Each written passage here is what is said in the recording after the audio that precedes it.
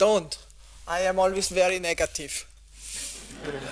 I will try to be not as negative as I usually am, not to spoil this festivity today.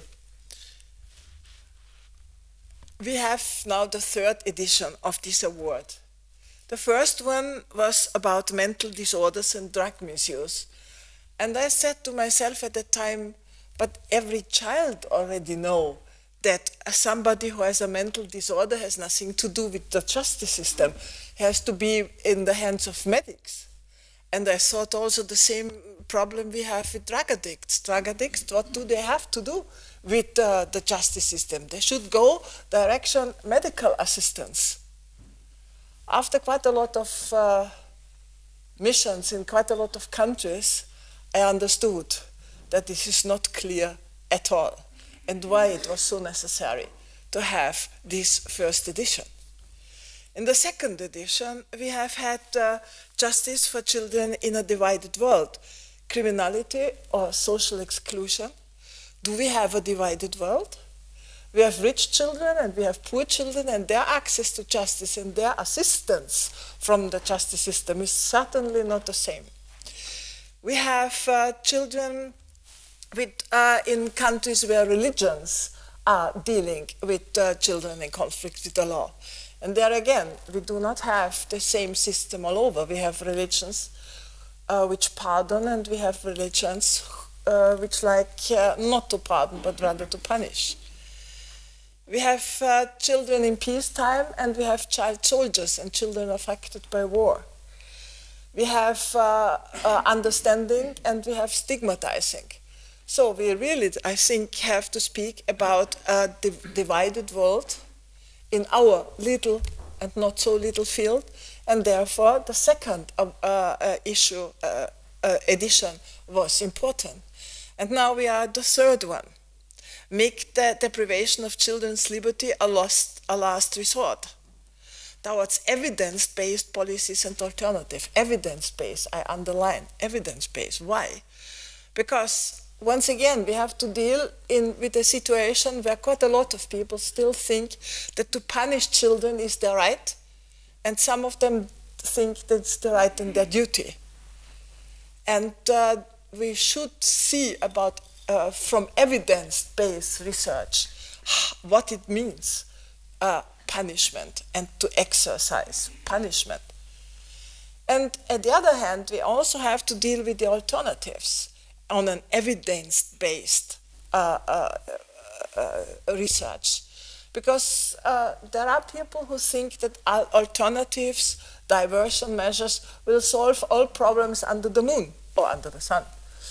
And this is not the case as well. So myths are long-lasting and most of the time a nuisance. Therefore, I'm very happy that we have the third edition now. And I would like to speak a little bit. I do not want to take too much of your time, but I would like to speak a little bit why this award is so important, especially for us, who are working in the field of juvenile justice in the broader sense, from police to institutionalization, and from punishment to alternatives and diversion. Why do we, I think, all of us, really need to have an award, to get a prize? Because not only are judges for just minor judges. I remember when I was a very young judge, just coming from my final exam in my home country, and when we were asked, where do you want to start, where do you want to start, and I said I would like to start at the juvenile court. And my mentor judge looked at me and said, but you have not been that bad in legal issues. This is a juvenile judge. A juvenile judge is a judge who never ever is going to have a career. Don't you understand that?